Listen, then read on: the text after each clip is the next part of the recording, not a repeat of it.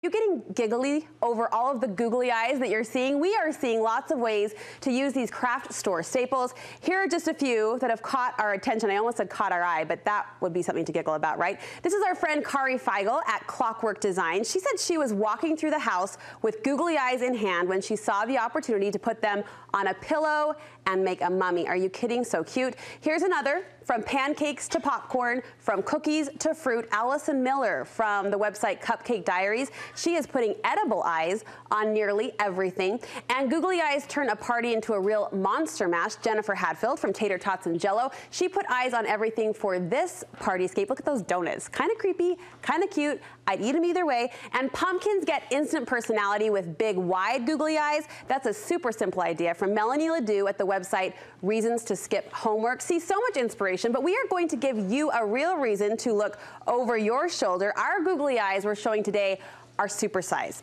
Take part of an afternoon to work up some yard decor that will make your neighbors do a double take.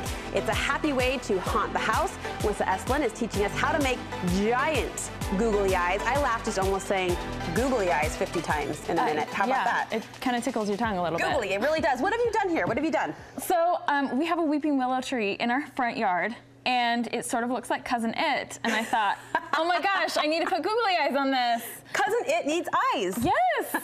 So I did that last year with eyes, like 7-inch googly eyes that I found at Amazon, but they fell apart. So we're doing a weather-friendly, easy and way cheaper version of giant googly eyes. We're making our own. Yes. So people would ask, why not just buy them? You mentioned the weatherproof factor. Utah is known for its unpredictable weather, and rain made our googly eyes kind of sad. Yeah, totally destroyed them. But there was a size factor too. You couldn't find the size you wanted. Yeah, I couldn't find anything bigger than 7 inches in diameter, and I'm like, I want bigger. And I've only gone as big as a letter-sized piece of paper. Okay. But you could go even bigger with, you know, you've got Alpha Graphics and all of these awesome graphic stores where they can do lamination for you. So you grab a poster, grab some, you know, giant scissors and go to town. Totally. It's super easy. I want to ask you about how you secure them and all of that, but first show us actually on the craft table how you've done this. Okay, simple, simple, simple. Grab whatever paper you have on hand. So we have cardstock. You can also use regular copy paper. Yeah, I don't know. Laminating. Now that you've planted the poster size in my head, this kind of feels wimpy. We got to go bigger. But yeah, right? I know. Seriously. I'm just go saying, big or go home. You've set a bar. So we've cut out eyes, and you can cut them out in any shape. I went super simple and cut these out on my silhouette machine. Okay. So they were all uniform, and then I grabbed whatever black paper I had on hand. We actually in the studio got a black gift bag. And chopped up eyes for the pupils. You can do any color. Really, I mean, that's the fun of Halloween, is that like you can go gaudy and like I love that you crazy. just said eyes for the peoples. We got the Pupils. eyes. Oh, for the pupils.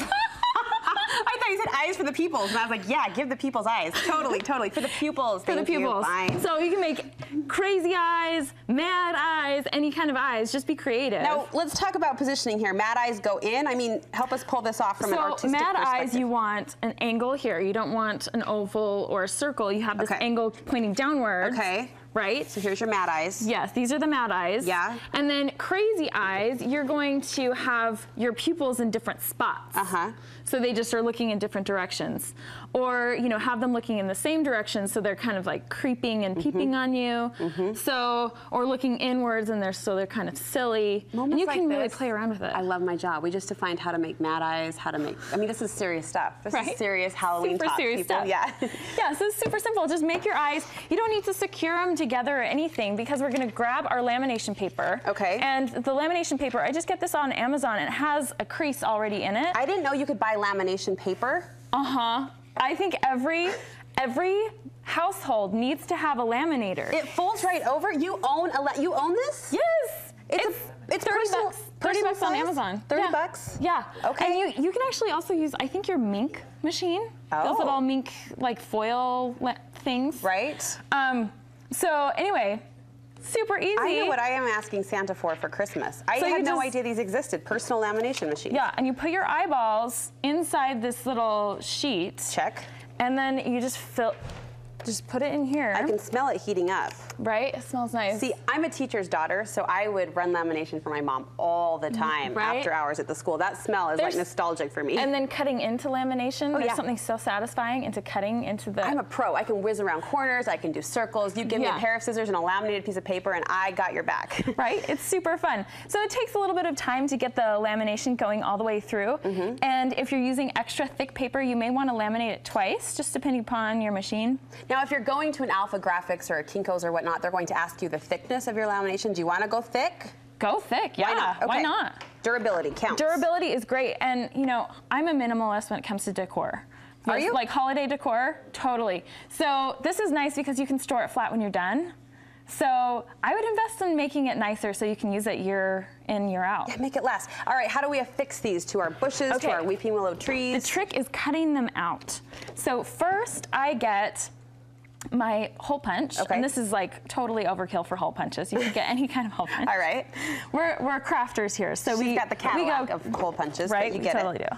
So you want a hole punch at the top and bottom, both sides, and then you cut around with like a 1/4 inch border. Okay. And you're gonna create sort of this, I hope you can see it. Right. This lemon shape. Right. So that you're not cutting into your paper at all. Okay. Because if you perforate the lamination, if you're going to put holes right here in you know, the whites of the eyes, then you're going to leave room for weather to come in and ruin. And then what? Wire on the corners? I use like this super thin, I think it's like 16 gauge wire. Okay, loop it You through. can also, if you have extra wire from sandwich bags. Oh, yeah. Or like bread bags. Oh, yeah, just tie it off? Okay. Or you can use baker's twine. Anything like that totally works. And your trees, your shrubs, what's the effect at your home? Oh my gosh, people walk by and giggle. Oh, I bet. They think it's the funniest thing ever. It's a fun Halloween house. Yeah. All right, thank you so much for showing us. And I always love when a girl matches her project. And your sweatshirt, totally on point. She made this, by the way. I